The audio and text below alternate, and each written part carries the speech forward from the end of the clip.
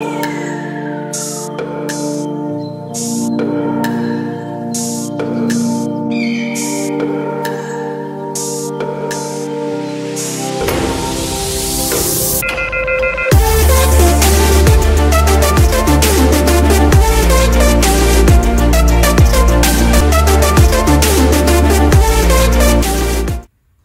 everyone, I'm Dakota with Waldemar Design and Machine, and today I want to talk to you about the 310 series. We're going to look at the features, what makes it a 310 series, who the user of a 310 series is, what are the controls and the control options, and then what is the rolling procedure with the 310 series. Alright, let's get started with the features. What makes it a 310 series? Well, the most obvious is the roll configuration. So it is a 3-roll machine, and it's in an initial pinch configuration with the top roll and the pinch roll being directly above and below each other, and then just having one bending roll. So 3-roll initial pinch configuration. It is also an all-electric design, which is great. It eliminates a lot of maintenance. No hydraulic hose leaks, no oil filter changes, no cylinders that are leaking down.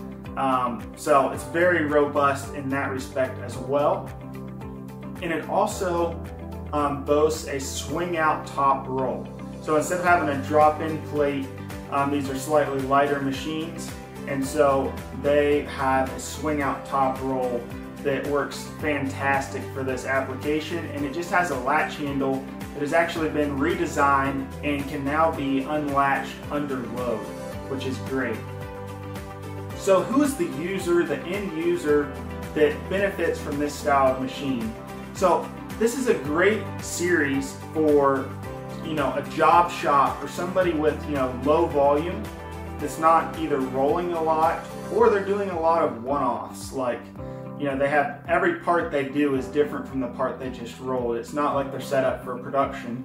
Or it can also actually be a great option for, like, say, the HVAC industry, to where maybe they want to just keep running things through and they're not concerned about extremely precise cylinders and leading flat on the leading and trailing edge, and they run it through without doing a pre-bend. So we're going to get into all that in the rolling procedure. First off, now for the controls. What are the control options for the 310 series? So it comes standard with a foot switch for forward and reverse roll rotation. So you can control that easily with your foot. And then for the pinch roll, it moves up and down with a hand wheel on either side of the roll, so that you can adjust for pinch trim as well, which we'll get into in a different video when talking about cone rolling. And then for the bending roll, it comes standard with a hand wheel adjustment for that as well, that raises and lowers the bending roll. Now, however, you can get upgraded options to these. You can get a power bending adjustment, so the bending roll moves up and down at a push button that's mounted on the electrical box enclosure.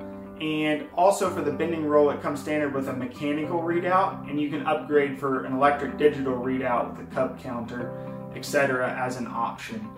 And if you don't like a foot switch, etc., we can upgrade to a rolling pedestal for your control options as well. Would be something you could look at and contact us about. So now, with all that said, let's look into the meat of the situation, and let's look at the rolling procedure. How do you roll correctly with an initial pinch style roll?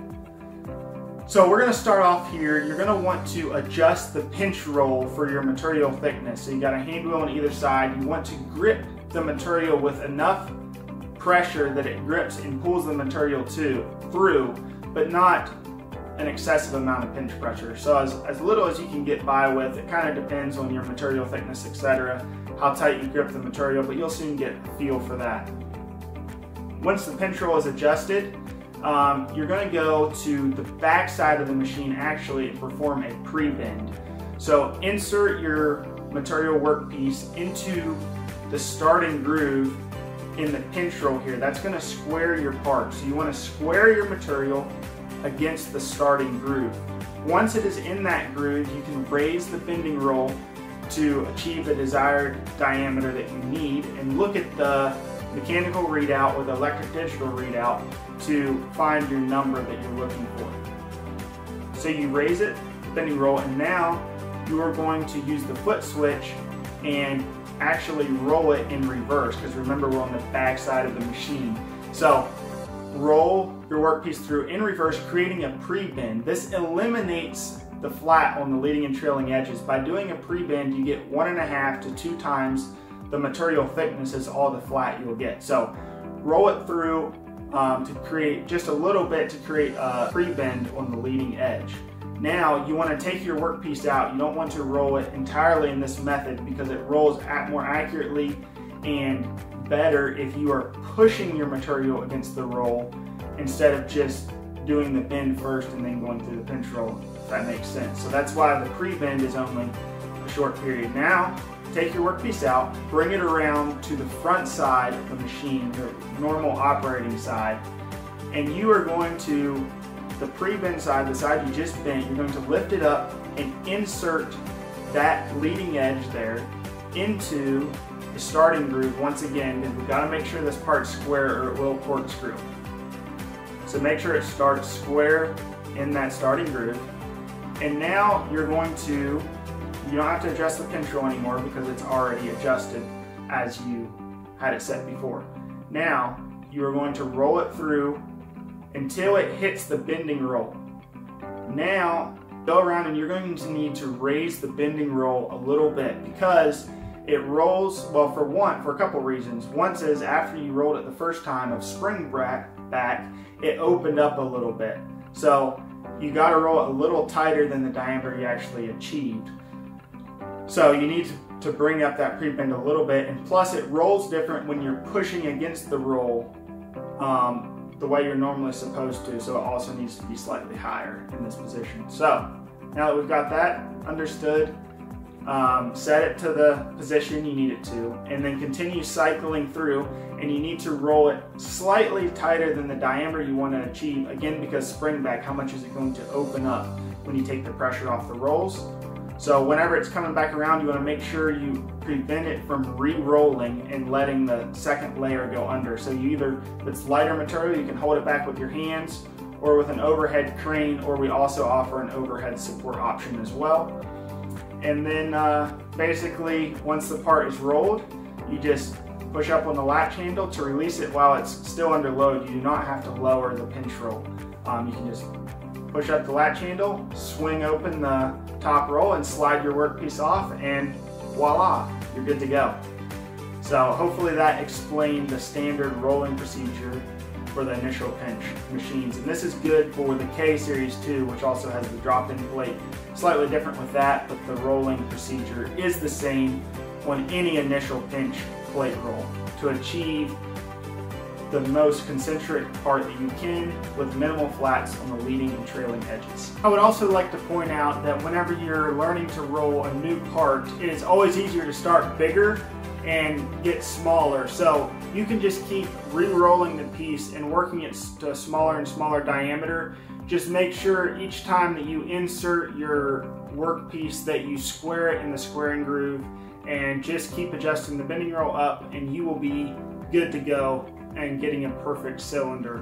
One tip with that though is whenever you are re-rolling a piece, you can switch the leading and trailing edge. So the leading edge this time will be the trailing edge next time. Helps get a more concentric part. I would also like to give another piece of advice when rolling. Do not let your metal come out the other end of the roll. In other words, don't let it feed the whole way through to where the rolls snap back together and make a popping sound.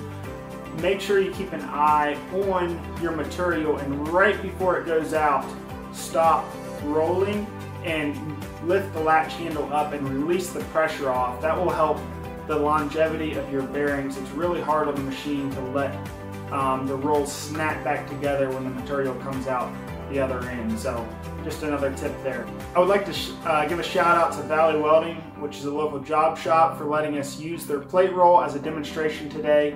The roll used in this video is a 310-660, which has a 6-inch diameter top roll and a 5-foot working length, and has a pre-bend capacity of 1/4 by 5 foot to a 24-inch diameter. The 310 series comes in a range of sizes, so feel free to reach out to us. We can help you with your project. Reach out to us online at our website, give us a phone call, and yeah, happy plate rolling.